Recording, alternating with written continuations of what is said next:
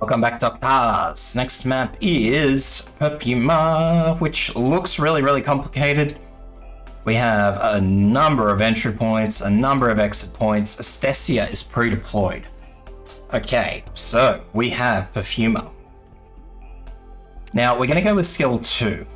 Now, I haven't actually assessed as to whether this is the case or not.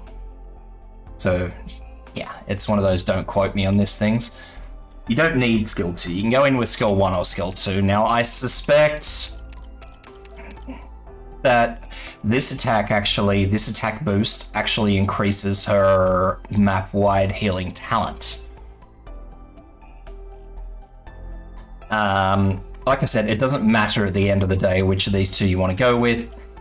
It's probably more beneficial for you to just use healing up beta because it cycles quicker, but it's really up to you guys. I'll go with attack healing up beta because I just want to kind of emphasize the point that it just does not matter. So we want to get our vanguards in nice and early. So we're going to go with Texas at the top here. Both of our vanguards are using their second skills, so that's kind of important to note. And we also want to really make sure that we're on the ball with these second vanguard here, and again, because their attack skill stretches across. So just make sure you're really on the ball with these skills. Stasia's skill as soon as she starts, and we're going to plop down. Perfumer can go on either one of these tiles, it doesn't matter. Just make sure that her healing area catches Astesia, and that she can heal back this way as well. So she's an AoE healer, so as you see, so she can go this way facing right or the cell next facing left. It's up to you guys, it really doesn't matter. Just as long as she can hit Astesia. Next up, Brocker here. Very important that Brocker is here in the healing area of Perfumer. It's also because Brocker is going to be primarily attacking the shielded guys. There's no point in Brocker attacking these guys that aren't shielded because A, they're all damage, B, they've got no defense. We don't need a dedicated damage dealer on them. So these guys come out and they basically go straight into their... they follow the lane precisely down.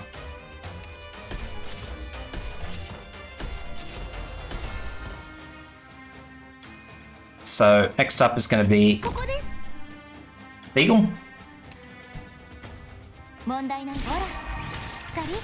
just going to use her skill because, as I say, I believe that attack 50% affects her talent, which will help top up all of our other operators here. And what we're going to do is we're basically just going to watch for when things walk in. I mean, I missed it there, but that's alright. And we're going to deploy Executor here.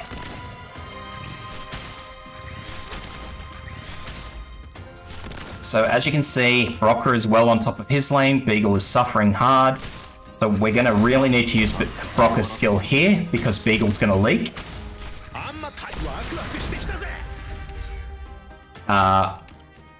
We'll use Chiev's skill as soon as it's ready because there'll be stuff on top of Beagle which he can hit. And Brocker will just tear these guys apart. Now remember that these enemies heal themselves, so that's why we've got them sorted out the way we have. As you can see, the pause doesn't showcase it, but Executor's doing more damage closer to him. That's what we want. Because we're DPS short in this lane, and we're DPS heavy in the next one over. Perfect, done. Once again, once Astesia starts attacking that target, off we go. We'll use this skill just to keep Astesia topped up.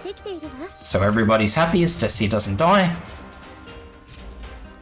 Now we have some more in from these left lanes, and then this will be the last lot from the left lane, but we're going to keep those vanguards in just because. So everybody's deployed, so now we're kind of practically using these skills as opposed to using them for deployment points. So what we're going to do is we're going to wait until these guys walk over, and then we'll just give them a bit of Texas. Kiev's skill is always just going to be out of there, so it doesn't really matter. Frankly, you could move Kiev forward one, but it's up to you guys what you want to do there.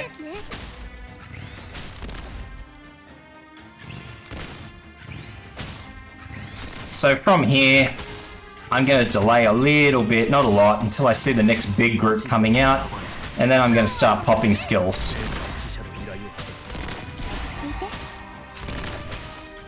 Why? Because I want the biggest bang for my skill point buck.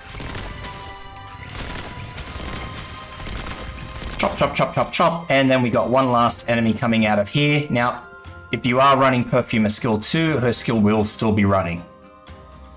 Doesn't really matter because you're a Stacia or carve this thing up, but...